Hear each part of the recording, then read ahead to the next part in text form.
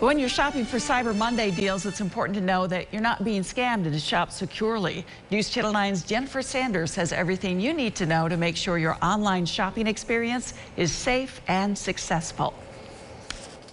Well, it's called Cyber Monday, but many times those deals actually extend well beyond today.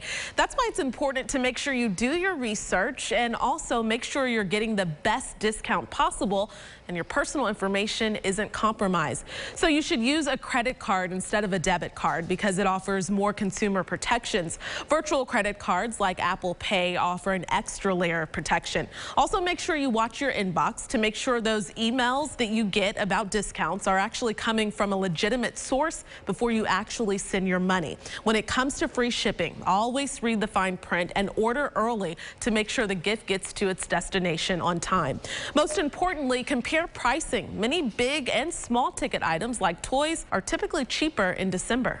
And that's the other thing. You want to make sure that you are getting a good deal. Look up what the regular retail price of that product is. See, historically, if you shop at one retailer, hey, they might go to 60% off in a few days.